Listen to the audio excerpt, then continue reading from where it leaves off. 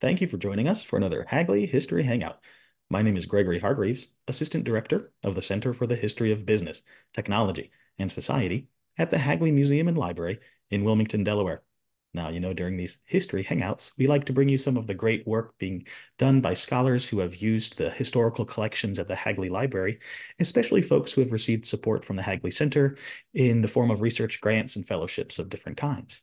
Joining me today is Rebecca Janzen, Professor of Spanish and Comparative Literature at the University of South Carolina. Rebecca, thanks for speaking with us today. Oh, I'm so happy to be here. Oh, you're welcome. Let's start by painting with broad strokes, so to speak. What is it you're researching and writing about? Right now, I'm researching a project I've tentatively called Mining Religion.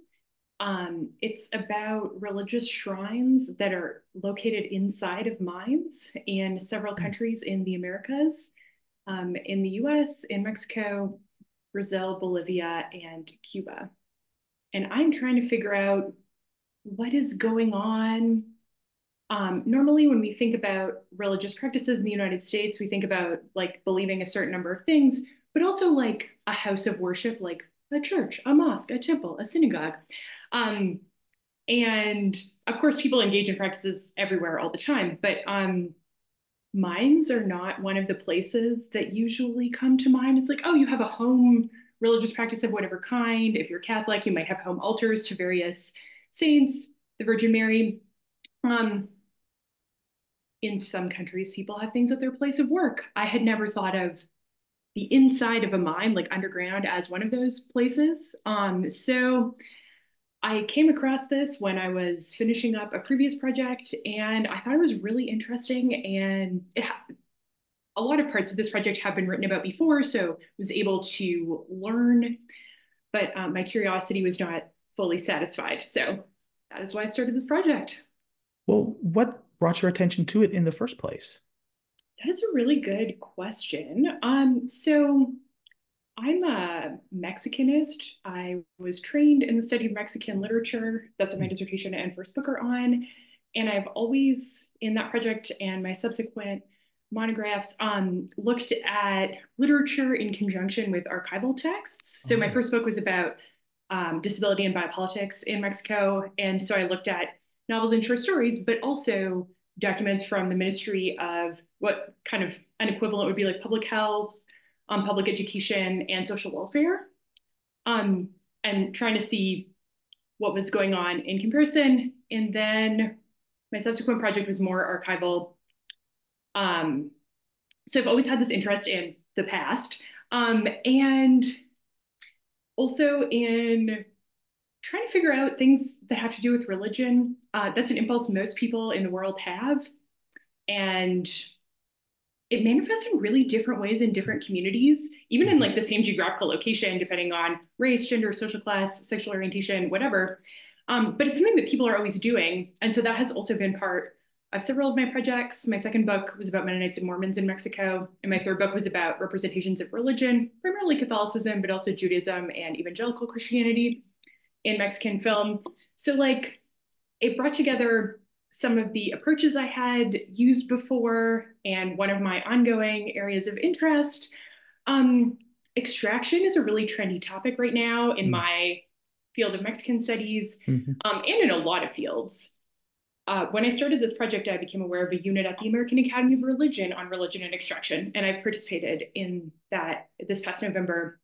Um, so it's just everywhere, and the religion connection is something that is a little bit smaller, but has been traced in a whole bunch of different countries and different continents and many time periods. So I felt like there was enough, like I wasn't making something up out of nothing, but Mhm. also no one was doing exactly what I'm thinking about. So it seems like also a good time to engage in dialogue with others without worrying about doing the same thing as someone else.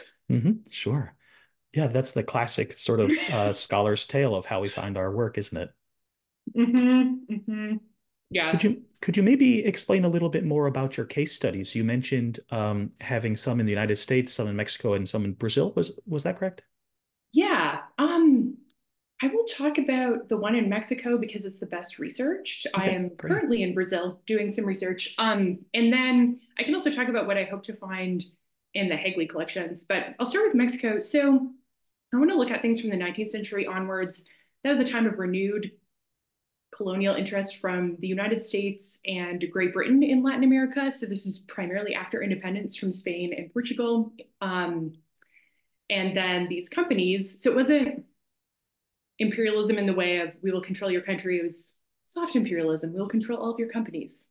Mm-hmm.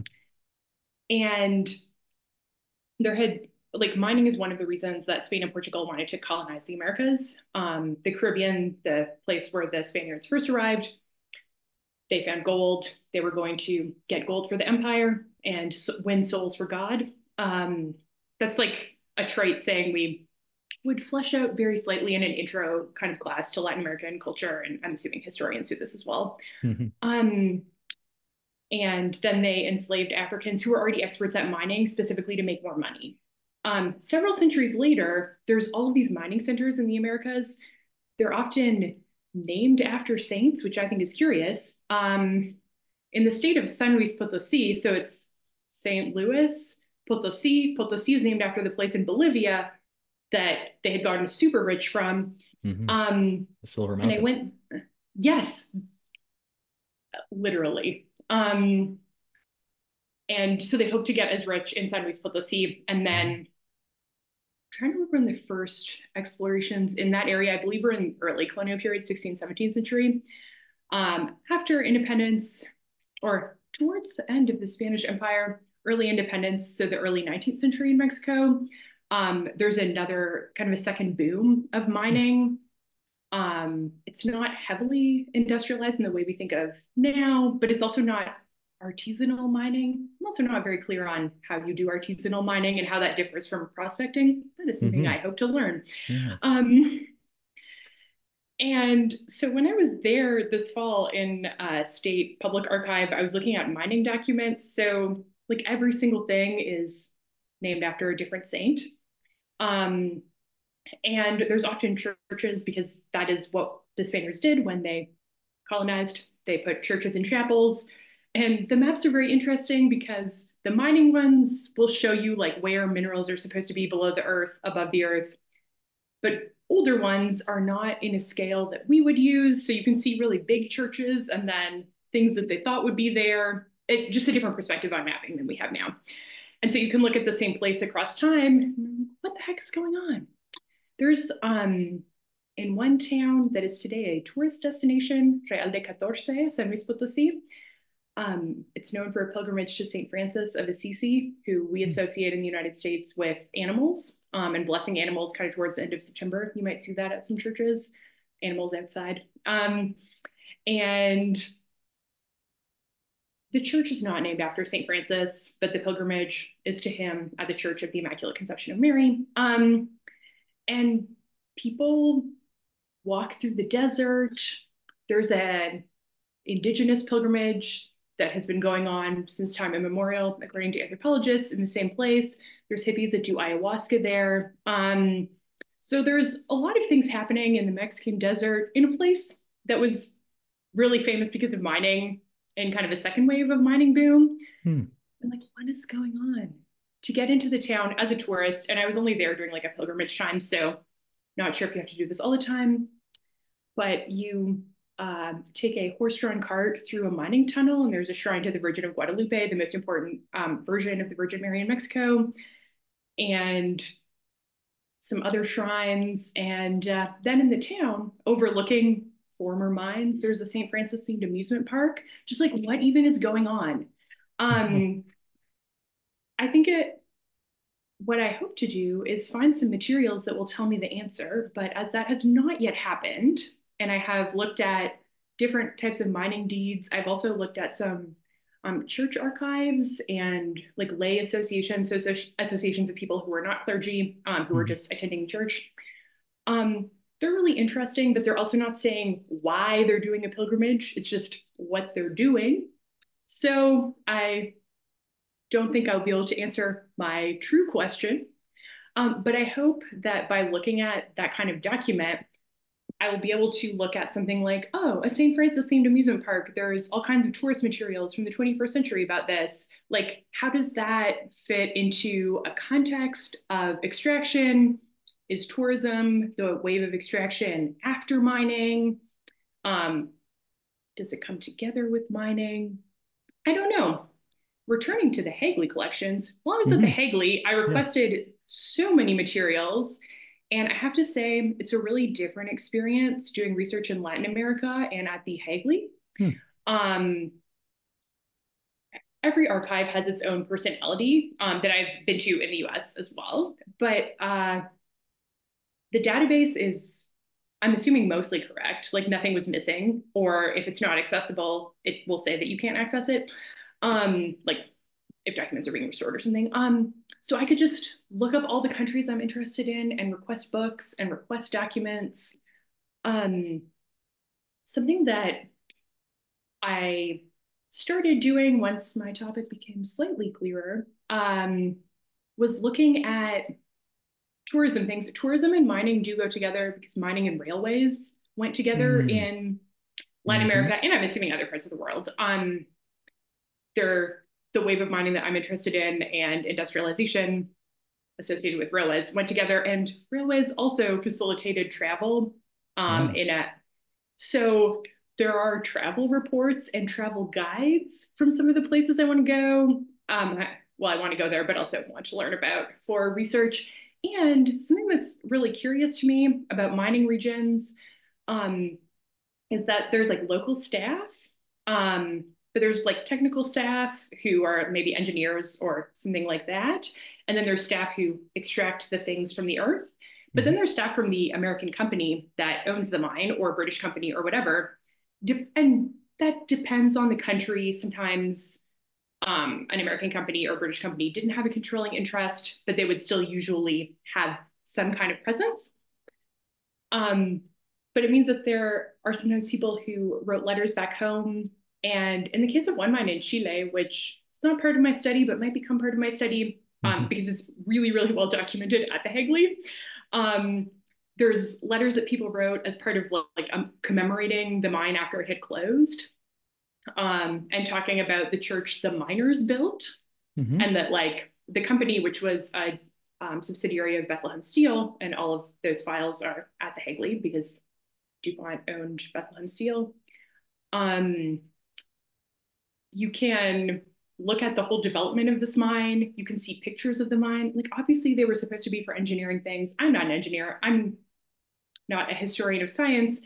But when they're taking pictures of where the workers live, there's a picture of the church. Now, this is something I've not seen, but I'm hoping when I go back, um, Bethlehem had really significant interests. You can learn more about this on Corey Fisher Hoffman's Hagley History Hangout. Thank, 49% according to her. thank you for the plug.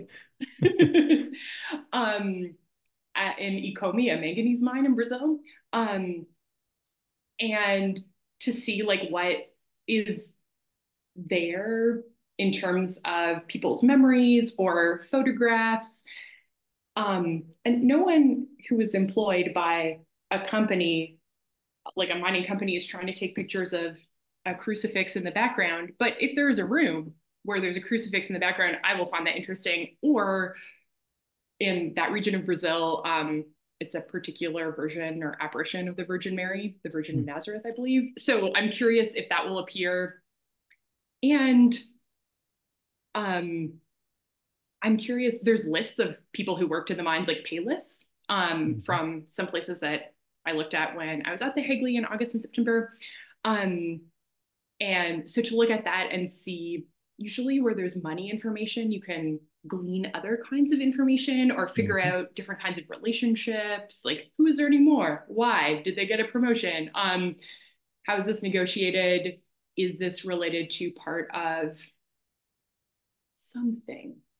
And perhaps comparing those to church documents. Hmm. I will say in Brazil, the church documents a little bit onerous to access, but exist and are well, like I don't know how you say this in English. Yeah, well, like taken care of, like in an archive, not Hmm. in a specific church's archive and a diocesan archive or archdiocesan archive. So a whole bunch of churches, and there's staff who know about archives, not just people who love their institution, which is good and important, but it's a lot easier as a researcher to go somewhere where people are used to people doing research.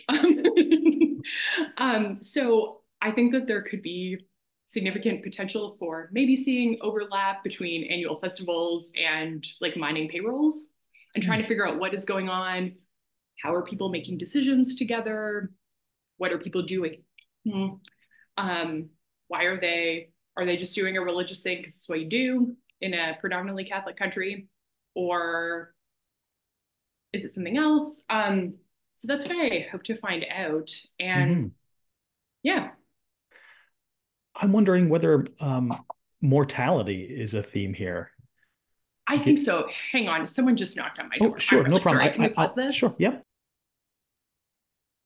All right. I was asking, I wonder whether mortality is an important theme given how dangerous mining can be and the centrality of death and rebirth to world religions generally, but perhaps especially Christianity. Yeah, that is also something that I am trying to learn more about. Something that's interesting in the Bolivian case, and perhaps other places too, is that above the mine, there's like a shrine to a particular version or apparition of the Virgin Mary. And under the mine, there's a shrine to El Tío de la Mina, who looks very much like Christian ideas of the devil. Like bright red, extremely phallic symbols. You give offerings of like cigarettes and alcohol to him, but you have to do both. And so it's like this figure is ushering you into the underworld. And in Brazil, what I have learned, but I'm not confident about, is like, how do you say this? The different, I'm sorry about the background noise. The different versions of the Virgin Mary also have like an African descendant god or goddess attached to them. And the ones that are particularly revered by Afro-Brazilian miners are associated with death, with metals, and with destruction and creation. Like different, they're not all in the same being, but that's totally part of it. So like what is going on? What I think is really interesting is that mining is a predominantly male job. So it's groups of men, often in isolated areas. Like where I am in Brazil today, not super isolated, but if there wasn't a highway, extremely isolated. Or like this mine I want to visit tomorrow, you can take a public bus there now because there's a highway. It's like 10 minutes away from this town where I'm in. So they're in an isolated area, a bunch of men, and then there's the woman is the Virgin Mary. I also assume they're sex workers. That's seems likely. But like, what is she doing for them affectively? Is it like a kind of caring for them and labor protection? That's one of my initial hypotheses. Yeah, is it ushering you into the underworld and then like welcoming you back into the land of the living when your shift is over? Yeah. That's sometimes how I feel at work. So, and like I work in an office. Yeah, sure. So I think there's something really there. I just got this book from the library. It's called Sister Death by Beatrice Marovich. And it's just about ideas of death in Western philosophy and theology, so primarily referring to Christianity and Catholicism, which for the purposes of my project is really handy. So I'm curious to read that book and see how that might help me understand the things I think that these groups of miners are doing based on the information that's available about them. Yeah, like what are they doing? Why are they doing it? There's also a lot of documented influence of Catholicism in Latin America and resistance to mining like today. Today, most mining interests in Latin America are Canadian, and I'm Canadian. I think that might also be why I'm interested in this topic. And So like, what are these Catholic lay associations doing for people, or the use of religious rhetoric, sometimes also indigenous religious traditions. Mm-hmm. That's been well documented in Peru and Ecuador, which are definitely not going to be part of my study. It's too many countries. But looking at what people have done, and in Mexico, curiously, right-wing Catholic organizations might have been involved in resistance to mining. Usually right-wing Catholic organizations are involved in resistance to public education or public health measures in Mexico.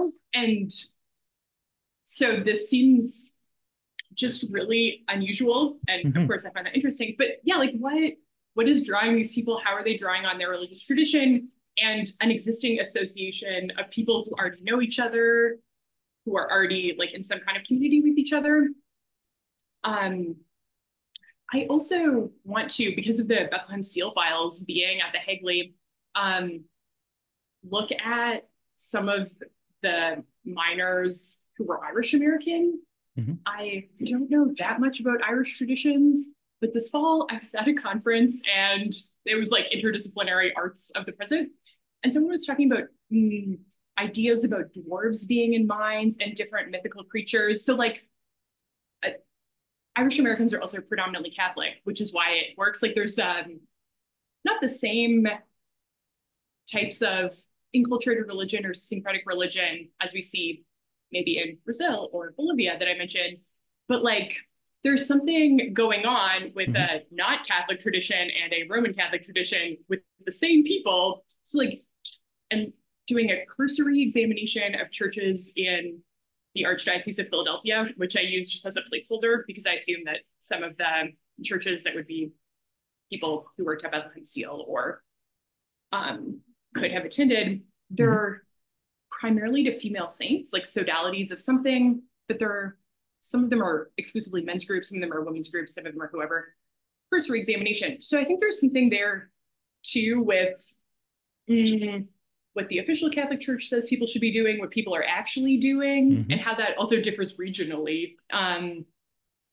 So when we think about Irish American miners, you can think about really militant unionization efforts. So I'm also curious if the religious beliefs play into that as well, or if it's simply a response to mining conditions. I think that there are a lot of things that I can learn still for this project. And I'm really excited to go back to the Hagley because now I have an idea of some of the kinds of documents, first of all, that are there. And that were really illuminating were the ones from Chile, but it also helps that I find reading Spanish and English very easy. So I could read all of the materials. Like I'm a Spanish professor, that's why. But I think that there's the same, now that I know kind of what keywords and stuff to look for, I can hopefully request some documents that will help me learn more, especially about the Brazilian case and the US case, possibly also Cuba. Bethlehem Steel had iron mines there, and there is really interesting shrines to Our Lady of Mount Carmel, but of copper, La Señora del Cobre.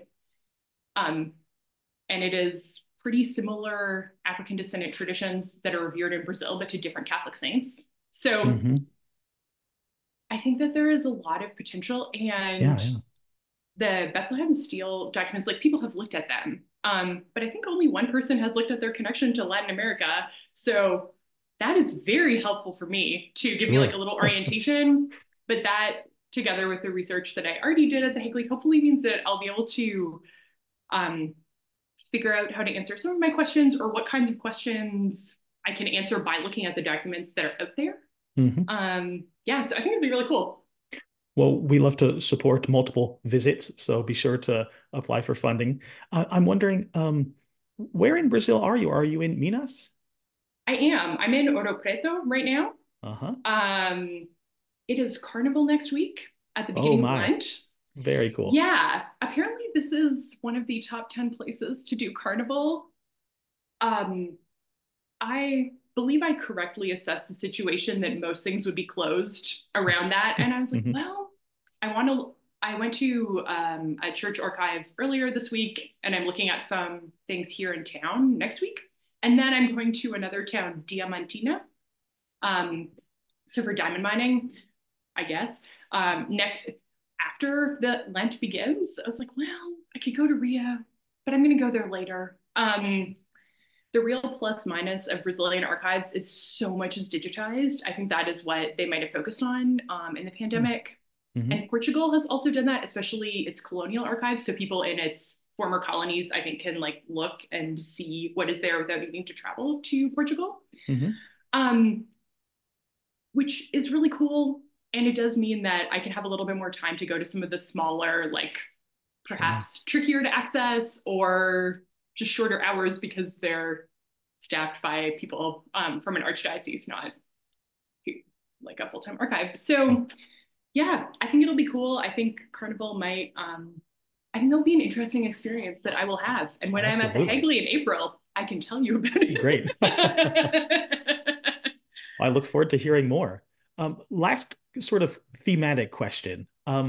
It just, uh, the more I think about this notion of religion and mining, the more the stark difference between above ground worlds and below ground worlds seems to be relevant. And I just wonder whether an overarching theme might be that there are different powers at work above ground and below ground, and they must be propitiated in some way or recognized in the proper way.